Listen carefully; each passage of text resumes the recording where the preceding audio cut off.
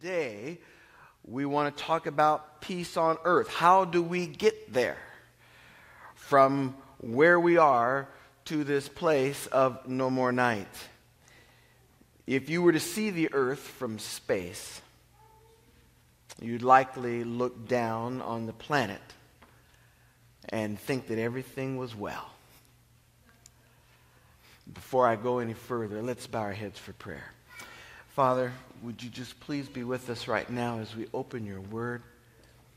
Let your Spirit speak to us. And let us hear your voice, not the voice of any man. And we pray this in Jesus' name. Amen. Astronaut Scott Kelly, he just finished a historic year in space. One-time commander of the International Space Station said this. He says, "We have a unique vantage point here aboard the International Space Station. As I look out the window, I see a very beautiful planet that seems very inviting and peaceful. Unfortunately, it is not." He was right about that. The planet isn't peaceful at all. There is war and trouble and strife and unrest. Everywhere you turn, there is a stunning lack of peace on earth. With daily news reports about the nuclear threat from North Korea, the actions of groups such as ISIS and Boko Haram, atrocities occurring in Syria, Afghanistan, and the United States of America, it isn't difficult to see the catastrophic state that this world is in. Closer home, Charleston, South Carolina, worshipers went to church for a midweek prayer meeting. And while they were there worshiping God, in a place where they had the right to expect to be safe, a deranged individual ended innocent lives brutally and tragically. And now we add Las Vegas to the unending list of mass murder in this country. And we wonder, how in the world could this even be possible? Peace on earth. How could it happen? However, when we look in the book of Revelation, we see what may sound like a contradiction. John begins the book of Revelation by wishing peace to the 7 churches. There are 19 books in the New Testament alone where the writer begins by wishing peace to his readers. The Bible refers to Jesus as the Prince of Peace. And yet, despite our enlightened minds, technological advances, the wisdom that we have accrued from looking back over centuries of strife and turmoil and bloodshed, you would think we would learn. But in spite of what you would hope would be a drive towards self-preservation, we live in a world that is teetering on the precipice of tragedy. It doesn't make sense. But this is where we find ourselves. For years, the official policy of this world's superpowers was something called mutually assured destruction. Now, the idea of that is this. If they fire at us before their missiles land, we'll fire at them. If they try to take us out, we'll take them out, and both nations would be obliterated. So, that which ensured peace was the assurance that if one nation did something irresponsible, both nations would suffer the consequences, right? So there was peace. A stalemate, if you were. A no-win scenario that no one wants to initiate because no one wins. So, an enforced peace, mutually assured destruction. Then, on a personal level, there's a stunning lack of personal peace. It seems like we just don't have enough time to do what we want to do. We're stressed out about everything, right? We're stressed out now about what goes on not only in Syria or Afghanistan, but stressed out about what happens right here at home, stressed out about what happens in our schools, our colleges, our universities, what happens in our houses of worship, what happens on our workplaces. We're stressed out about everything. We're the most stressed people who have ever lived. And increasingly, younger and younger people are showing up with mental illness caused by stress-related diseases. You have more and more children medicated for things like depression and bipolar. You have children in kindergarten showing up to school, needing medication just so they can get through their day. Stressed out about everything. So, how in the world do we get back to a place of peace? When we look at the Bible, we see that God does have a peace plan for the world. Psalms 119, verse 165 says, "Great peace have those who do what? Love your law, and nothing causes them to stumble." The old King James says, "and nothing shall offend them." God assures us peace is possible. But more than that, peace will be a reality in the lives of a certain group of people. Now, who are they? They are those who love God's law. Something happens when you and God are on the same wavelength. When you're on the same page, so to speak. Here we're told that peace and assurance will flood your life. That is a promise. It doesn't necessarily mean that all your troubles are going to vanish, but to be at one with God, to be in harmony with Him, brings peace. You can have peace even if your life is hectic. And God's last day gospel message reinforces this idea. Revelation 14, verse 12. If you are using your seminar Bible, and every night we offer these seminar Bibles to those who come and may not have brought their own. So if you're looking in the seminar Bible for Revelation 14, verse 12, you're looking at page 1184. Page 1184 in the seminar Bible. It says, "Here is the patience of the saints. Here are those who keep the commandments of God and the faith of Jesus." In the last days of Earth's history, there will be a group of saved people described as having faith in Jesus Christ and keeping the commandments of God. Those are the two characteristics of the people who stand at the last day for God. Now, what if, imagine, everybody chose to be like the people described here? Would society be better off? Yes or no? What would happen to the crime rate and murder statistics? Right? This nation has a fraction of the world's population, but a quarter of the world's population in prison. A full quarter of the population in prison. Something's wrong. Somewhere we're missing the boat. Looking towards the world's last days, Jesus said this in Matthew 24:12, "And because lawlessness will abound, the love of many will grow cold."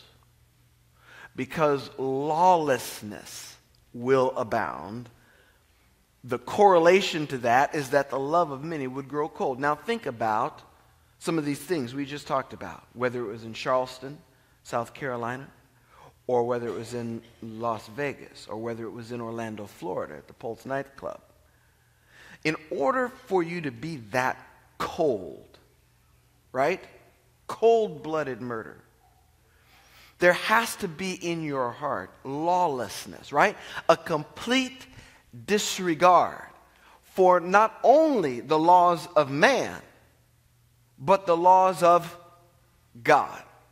complete lawlessness, and Jesus pointed it out. The two would be tied together. Because lawlessness would abound, then the love of many would grow cold. That's what you have. When you cast out the law of God, what you have in its place is cold-bloodedness. No restraint against one's passions, their rage, their anger. They take things into their own hand. Paul said in the last days, perilous times would come. And now throughout the world, we see hideous crimes of a shocking nature. We see a disregard for life, a callousness, a coldness that we didn't see yesterday quite like we do today. Why would this be? Well, again, Revelation tells us. Revelation chapter 12 and verse 12. Notice what John wrote here. Therefore, rejoice, O heavens, and you who dwell in them. Woe to the inhabitants of the earth and the sea, for the devil has come down to you having what? Great wrath, because he knows that he has a short time. Every day that passes by is one day less that the devil has to work his works. And so he works with increasing fury, with rapid intensification, to spread his woe and misery and distraction and destruction. Writing in Revelation, John talked about a power described by the Apostle Paul as the man of sin, or the man of lawlessness. Watch that correlation. The man of sin or the man of lawlessness. Daniel wrote about this same power that would think to change times and laws. So not only is there an attempt to disregard God's law, but there is an attempt on the part of the man of sin, the lawless one, to change, to alter, to manipulate God's law. According to the Bible, a hallmark of earth's last days will be a massive disregard for law and authority. In particular, a disregard for the law of God. There's no denying that. There's no denying that, generally speaking, our standards have plummeted downwards as a society, and we have turned our backs on God's standards for living. How do you protect? How do you protect your children? How do you protect moral values in an immoral world? How do you raise your kids in a society where they are constantly exposed to things we barely saw or knew about a generation ago? How do we hope for a future where our children can be morally upright when immorality is pushed in their faces from everywhere they look? I remember as a kid, and many of you will remember too, how you could ride your bike in your neighborhood unsupervised. I do. We would spend long summers with my aunt. And me and my first cousin, we would go outside and play. You guys aren't going to sit in the house all day and just watch TV. Go out and play. And so the kids, we would go out, and what would we do? Skateboard, ride our bike, and we had the run of the neighborhood.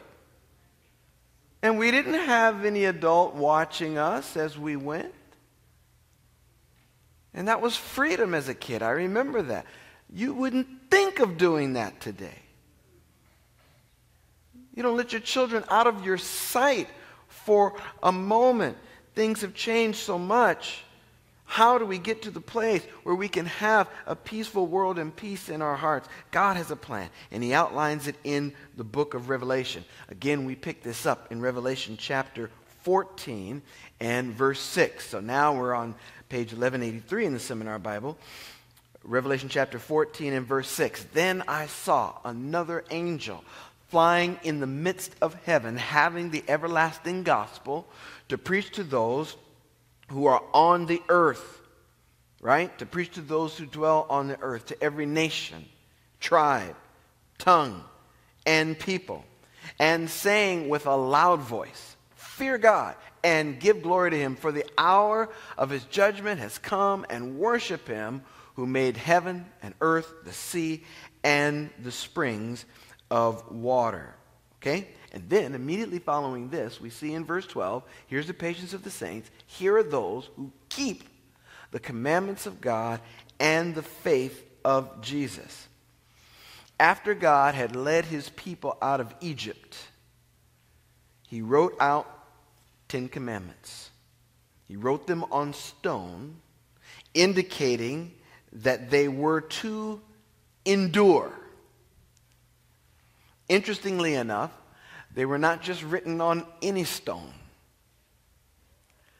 They were written on sapphire, which is a blue stone.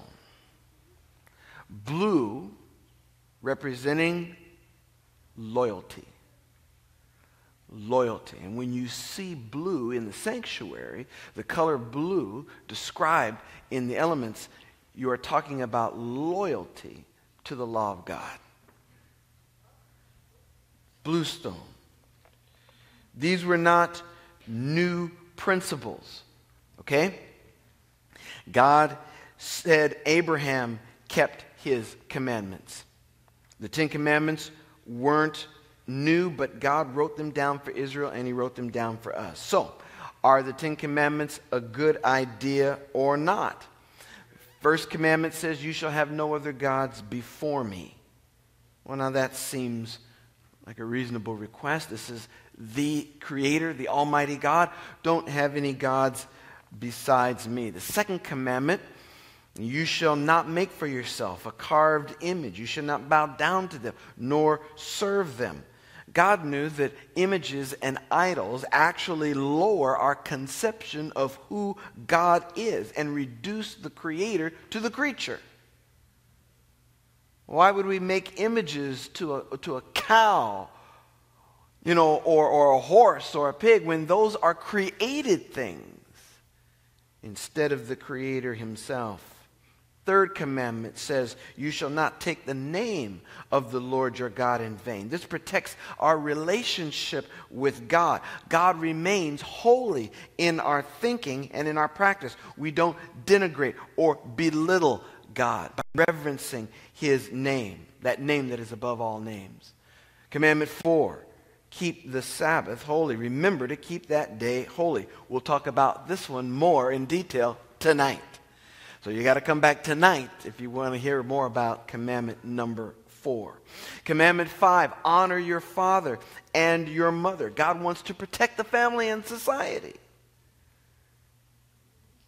For all of society's ills and everything that we're trying to do to repair and rebuild society at its basic fundamental building block, God had a commandment in place to protect society and the family. Honor your father and your mother. The first commandment with a promise. Number 6, you shall not murder. That one goes without saying. How that would change the landscape of our country and the world if we respected life. Number 7, you shall not commit adultery and take something that is not your own. Commandment number 8, you shall not steal. Again, you shall not take something that does not belong to you. Commandment 9, you shall not bear false witness against your neighbor. That means lies, falsehood, slander. You don't make up fake news against somebody else. Tell the truth. The 10th commandment is often forgotten. You shall not covet. You shall not lust and desire for something that somebody else has, because that ultimately is going to give way to theft. And ultimately, you will have to lie to cover your theft. And ultimately, it may lead you to murder to cover your lie, to cover your theft, because you coveted. You wanted something that was not yours, and that thing that you coveted, you put before God. You had another God other than the true and living God. They're all connected. They're all connected. Now, can you find, even among one of the 10 commandments, one that you would argue with? One that you could say we could do without? That one's not really necessary. Anyone can agree that these are good principles, good for any society. There's good sense in keeping them. And when you start breaking them, right, you start to lose that sense of personal peace. Because your violation against somebody else affects the peace of me, right? If somebody breaks into the house of my neighbor and steals something that belongs to them, my peace is affected. Because now I'm worried about my belongings. Isn't that right? Okay? And so on and so forth. Everything, no man is an island. Each of us is connected together. And what affects one affects the other ultimately. We're all impacted. We lose our sense of personal peace when we begin breaking these commandments. When folks lie to you, you can't trust them. When there's violence, you live in fear. When there's dishonor among people where there ought to be honor, there's fragmentation and dissonance in a family. If we have another God in place of the true God, it's not possible then to have a faith relationship with the Creator. When we start to want things that we shouldn't have, life isn't right side up anymore. God gave us the 10 Commandments because they're good for us, because they work. And when you violate them, you begin to experience guilt and doubt and shame and alienation, stress, discord, and disconnection. But when you live in harmony with God's principles, there's harmony between you and God, and there's harmony between one human being and another. The 10 Commandments are perfectly balanced. The first 4, honor God. The last 6, honor your fellow man. Keep those in balance, and you can have peace. The Bible makes clear that God's law plays an important role in society and an important role in heaven's final judgment. James chapter 2 and verse 12, I won't put it on the screen. It says, so speak and do as those who will be judged by the law of liberty. The law of liberty. The Bible calls God's law a law of liberty. And when you live in harmony with God's law, you're free from guilt, free from shame, and free from condemnation, free from the ill feelings that we have toward another person. God's law is a law of freedom, and only the enemy could be so clever as to take something meant for our freedom and turn it into bondage. Why would you want to live under God's law? You're free. You're a free moral agent. You can do what you want to do. Nobody has to tell you what to do. That's what Lucifer came at the angels with, right? You're angels. You're angels, for goodness sake. Why do you need to live under God's law? He's bound you up. You need to be free. Cast that off. And when they cast that off, they came into what? Lawlessness. And when they came into lawlessness, their love died. And there was strife. And there was war in heaven. And there was violence. And now we see the result of lawlessness in full flower here on planet Earth. We live with it every day. In heaven's judgment, harmony with God's law means freedom from condemnation. There is therefore now no condemnation to those who be in Christ Jesus. But what if you find yourself outside of God's will and you don't want to change? You don't want to live in reference to God. How can sinful people learn to live God's way? Well, legislating doesn't change the human heart, right? You can make all kinds of written laws. That's not going to change human behavior. So how then do we come into harmony with law that we find ourselves naturally opposed to? Well, look at what David said in Psalm 40 and verse 8. I delight to do your will, O God. Your law is where? Within my heart. When God writes his law, not in stone now, but in your heart, you won't only know what you ought to do, but you'll want to do it. And that's flipping the script. Not only do you have a knowledge of what you should do, but you want to do it. You want to live in harmony with God's principles. The Bible describes this as the new covenant experience.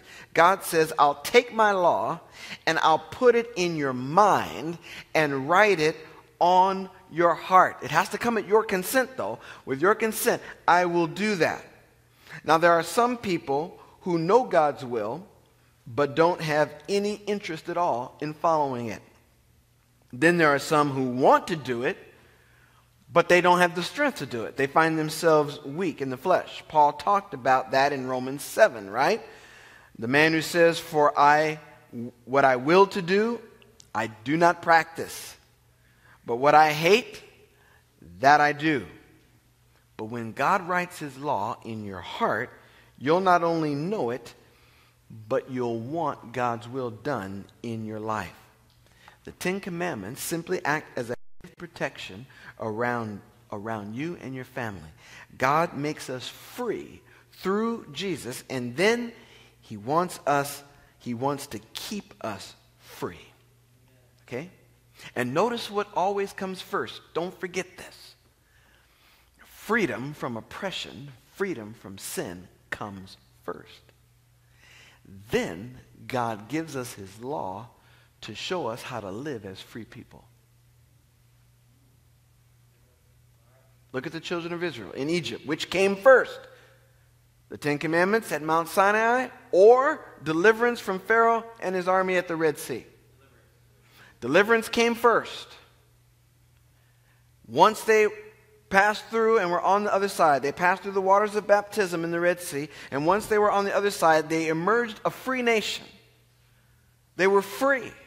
Pharaoh and his army was dead. They were done. They were a free people. But now, how do free people live? These were slaves. They only knew how to follow orders. How do free people live in harmony with God? Now God takes them to Sinai. And he gives free people his law, not to bind them up again, but to show them how they can stay free. You want to stay free? Then follow my law, which is the law of liberty, the law of love. It'll protect you. It'll protect your family. It'll protect society. And you will ride on the high places of the earth. You will be free as no one has known freedom. Deliverance always comes first.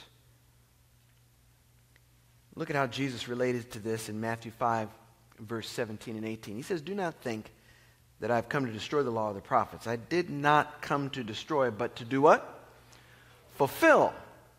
For assuredly I say to you, till heaven and earth pass away, one jot or one tittle," that's one dot of an I, one stroke of a T, "will by no means pass from the law till all is fulfilled." Jesus was very strong on this. He did not want to see God's law changed or harmed in any way. Why would he? It's the law of liberty. It's how free people that he's going to set free remain free. So he was very strong. No, nothing changes. But some interpret the word fulfill, many Christians interpret the word fulfill as to mean done away with. Well, now let's put that in the text and see if it makes sense. I say to you, till heaven and earth pass away, one jot or one tittle will by no means pass from the law till all is done away with. Or let's back up and put it in the first part of that verse. Do not think that I came to destroy the law of the prophets. I did not come to destroy, but to do away with. Does that make sense? Now, don't think I came to destroy the law of the prophets. No, I didn't come to destroy them. I came to do away with them. What? That's double speak. That's alternative facts. Okay? That's not the meaning of the word fulfill. It means to what? To complete, to magnify, to fully develop so that you could see the richness and the fullness of what the law really means, to amplify. Okay? Jesus didn't come to change the law. He came to change our hearts. That's what Jesus came into the world to do. God's law does several things. It's to show us, number one, what God is like. It's a revelation of his character. The laws of a land will tell you a lot about who's in charge of the land. The laws are a reflection of the lawgiver. God's law is a transcript of his character. Secondly, it shows us what sin is. Romans 3 verse 20, therefore, by the deeds of the law, no flesh will be justified in his sight. Okay, keep that in mind. For by the law is what? Knowledge of sin. Okay, again, this is sometimes where Christians, we get it wrong. Because sometimes our approach to the law is that law is there for us to receive justification by it. In other words, by keeping the law, we're saved. Okay, let's go back to the children of Israel in the wilderness. Which came first, deliverance or the law? Deliverance. They were saved, right? They were free people. All right, now imagine they start keeping the law in order to be saved. But they're already saved, right? So you're not keeping the law for justification of something. Jesus provides justification through his shed blood on the cross. Okay? No. By the law is knowledge of sin. It's how we know we're off track. It's how we know that we're living under bondage and not living in the freedom that Christ died to give us. The law says, you're going back under bondage. You're living like Egyptians again. You're not Egyptians. You're a child of God. This is how you live. This is how you live in freedom. See? That's what the law does. It shows us where we are off. Now, you remember some years ago, there was no speed limit. And by the way, in Montana, Romans 4:15 says, for where there is no law, there is no transgression. Right? So if there's no law, no transgression. There was no speed limit during the daytime. You see what that says there? It says daytime, rational. What does it say? Reasonable and prudent. Reasonable and prudent. All right? For trucks, it's a little bit different. Okay? But there was no limit. So if you wanted to drive 90 miles an hour in Montana, you wouldn't worry about being pulled over by the state trooper and flagged down for getting a ticket because, of course, there's no transgression. There's nothing there. The law said you could drive as fast as you wanted, considering the driving conditions. The Bible says where there's no law, there's no transgression. In Montana, it wasn't illegal to drive 90 miles on the freeway as long as the roads were good. Therefore, no transgression. However, on the other hand, 1 John chapter 3, verse 4 says that sin is lawlessness. It is transgression. It is lawlessness. The existence of sin demonstrates, listen, the existence of sin demonstrates the existence of God's law. There can be no such thing as sin without it. And if the law is done away with, listen to me, if the law is done away with, why are Christians in churches all over the world still preaching about sin and transgression? It's like having no speed limit in Montana. How can I preach about transgression and sin? That only exists if the law is in effect. So it is a contradiction of the worst kind to say that the law has been done away with and still stand up and preach, you need to come to Jesus to get forgiveness for your sin. The existence of sin shows that there is existence of God's law. We can't talk about transgression if there is no law. Now, a good question to ask ourselves is this. Well, which laws of God are still in effect? Because in the Bible, you'll find the moral law, the Ten Commandments, and then you'll find the ceremonial law of Moses. That's right. Ceremonial law of Moses has feast days, animal sacrifices, and so forth. They're different. They were both given by God, But look at this, and you'll see a real difference. Deuteronomy chapter 10 tells us that the moral law, God's law, was written by God, right? It was written on tables of stone, blue stone. And it was put inside the Ark of the Covenant. That's significant, its placement, because the Ark of the Covenant is in the most holy place, representing the very throne room of God, and the Ark of the Covenant represented the throne of God, where God's presence was. You remember, there were 2 covering cherub on the lid of the Ark of the Covenant, with angels, right? Covering cherubs, their wings touching over the top. And between those 2 angels was the Shekinah glory of God. The radiance, the brilliance, the rhema of his presence. You couldn't go in there. Only the high priest can go in there once a year on the Day of Atonement with blood. If there's anything wrong, he's not coming out of there alive. This is a holy God. Okay? It is significant that underneath this, inside the box, is the 10 Commandments. Because the 10 Commandments represents the foundation of God's government. It is the seat of his authority, the explanation of his character. It's how his kingdom runs. The 10 Commandments is actually in the throne of God. But what's even better news than that is that above the 10 Commandments, the lid on top of the ark is called what? The mercy seat. Which means that even though the law is the foundation of God's government, we should take it seriously. Grace is above the law. It gives you and me, sinners, the opportunity to come boldly before the throne of grace. Because God extends his mercy to those who are learning to walk in the freedom of his commandments. Amen.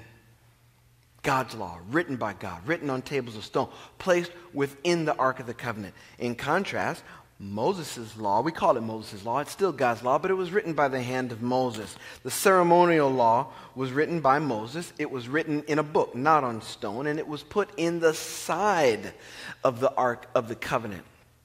Not foundational to the throne of God and his government. It was put in the side. It had a time and it had a place. But those laws were not to be enduring. Those laws dealt with ordinances, new moons, feast days, sacrifices. The moral law, the 10 Commandments, contains the thou shalt nots, which really, if you read them properly, are really thou shalt. They are really promises. If you put God first and have no other gods before me, guess what? You won't lie. You won't commit adultery. You won't murder. You won't steal. You'll honor your father and mother. You won't covet. You won't bear false witness. That's a promise. Those are 10 promises. It's not thou shalt not. It's you won't. You won't do these things because my law is in your heart. There's a difference between these 2 laws. Both were given by God, but given for very different reasons. A natural question that might be, are we supposed to be keeping any of the Jewish feasts today? That's a big discussion among some people. Colossians chapter 2, verses 14 through 17. Having wiped out the handwriting of requirements or ordinances that was against us, which was contrary to us. And he has taken it out of the way, having nailed it to the cross. Oh, there is something nailed to the cross. Notice this. In another version, you'll find that it says, blotting out the handwriting of ordinances. That's King James.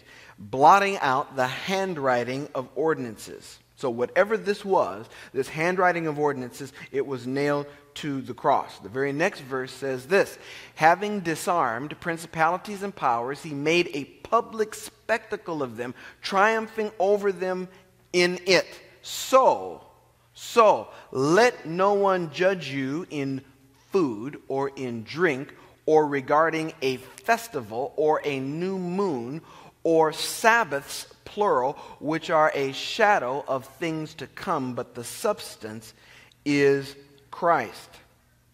Now, something was blotted out. If you're going to assume that the Ten Commandments were blotted out, then you're assuming that thou shalt not kill doesn't matter anymore. Go ahead. Be careful with that.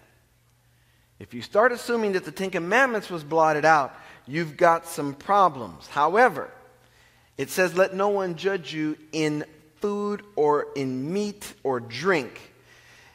In the sanctuary services, the round of rituals connected to the temple and the sanctuary, there were meat and drink offerings. Or regarding a festival or a new moon, these also were part of the ceremonies, part of the annual year of the 7 holy feasts, and these things were guided by new moons and so on. Then it says, or on the Sabbath days. Now the Ten Commandments does talk about the Sabbath day, but these Sabbath days here are described as what? A shadow of things to come. The weekly 7th-day Sabbath in the Ten Commandments wasn't a shadow of anything to come.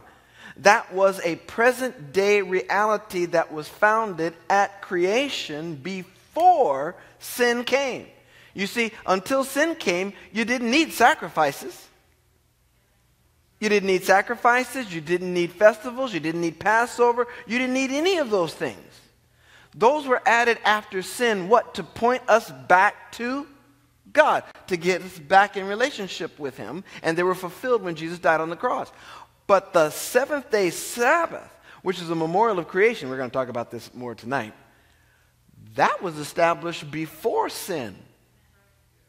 Before symbols and rituals and things pointing to what Jesus would come to do. That was a part of God's original design for planet Earth. So it's not included in this list of things that are shadows of things to come. It's very different. The Passover is a very classic example. It pointed forward to Jesus' coming. The angel passed over the homes of those who had put the blood of the lamb on their doorpost during the first Passover in Egypt, and they were saved.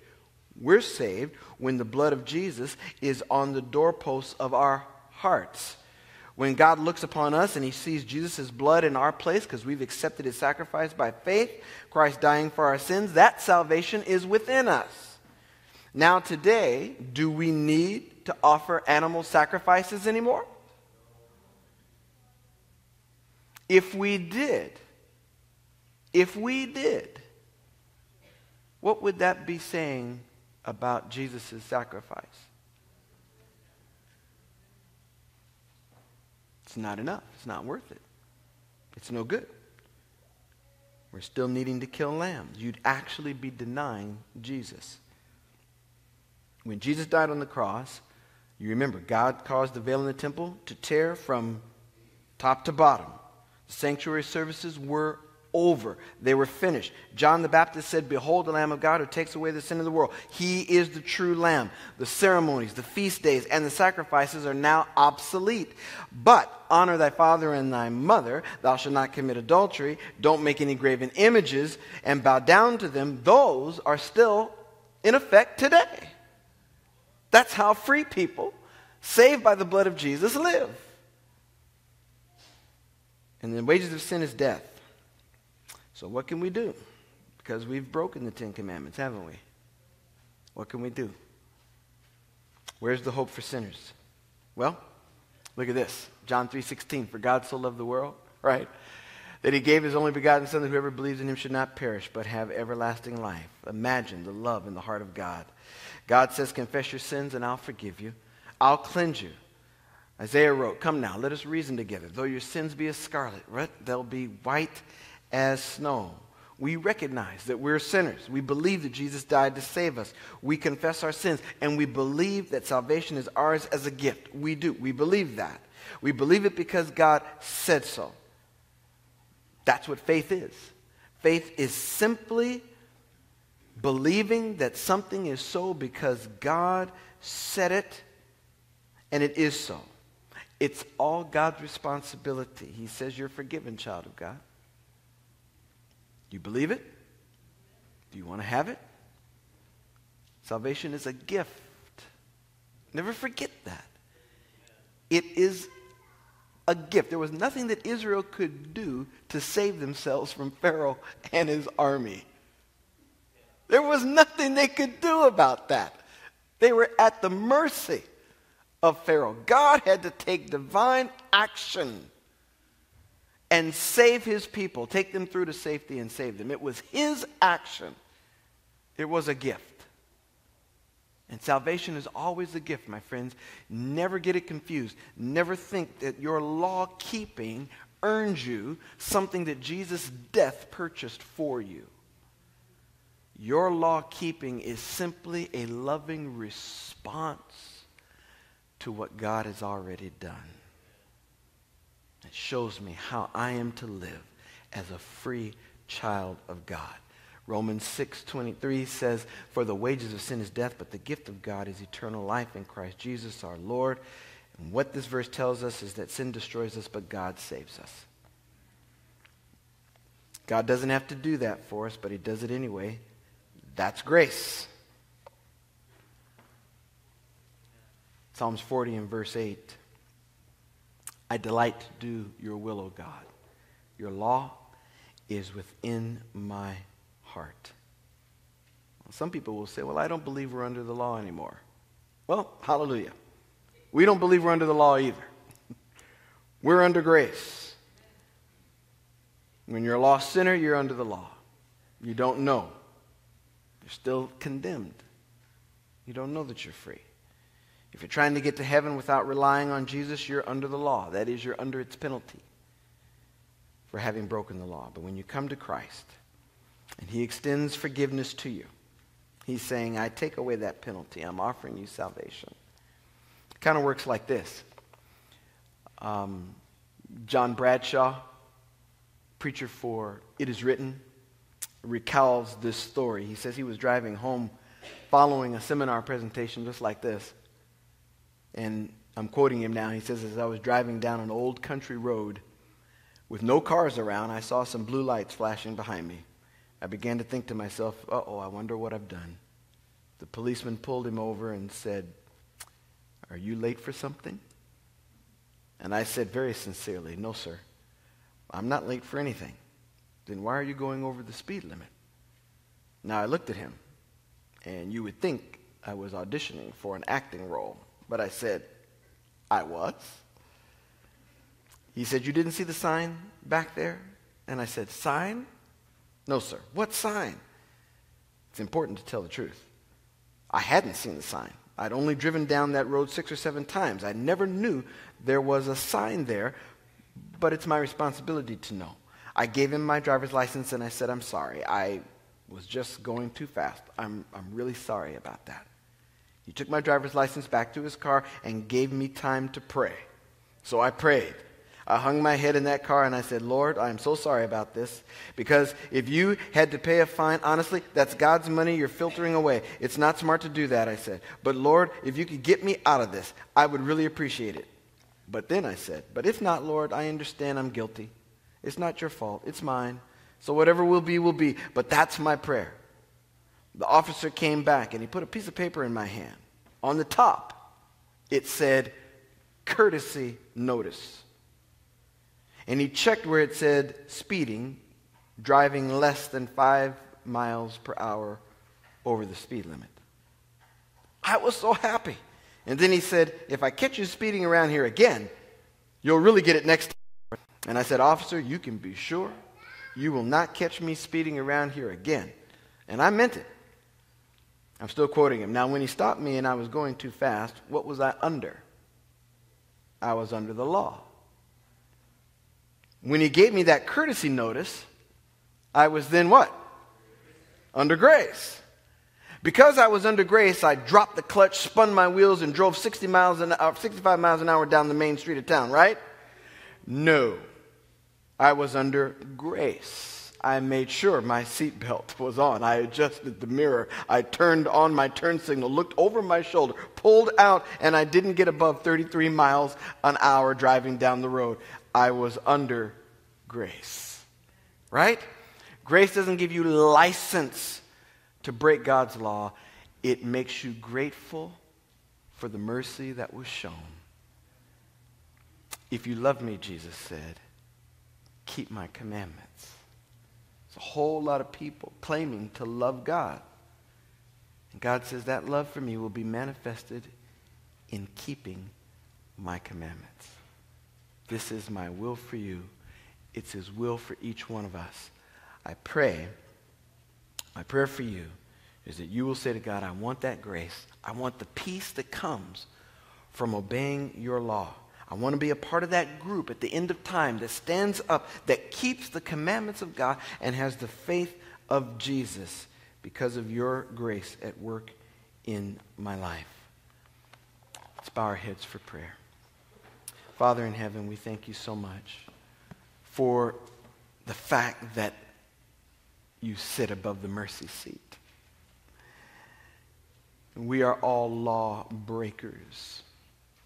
There's not one of those commandments that we have not fallen short. All fall short of the glory of God.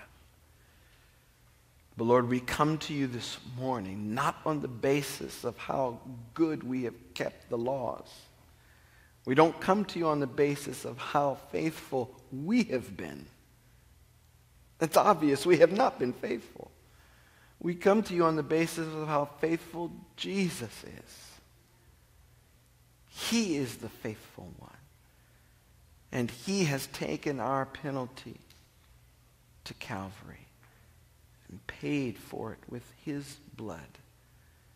And he offers us the opportunity by faith to receive that deliverance so that he can then, as free people, write on our hearts and on our minds your law, so that we can live and walk in peace. Help us, Father, to never get it backwards and to walk in the peace that you offer us every single day. And we pray this in Jesus' name. Amen.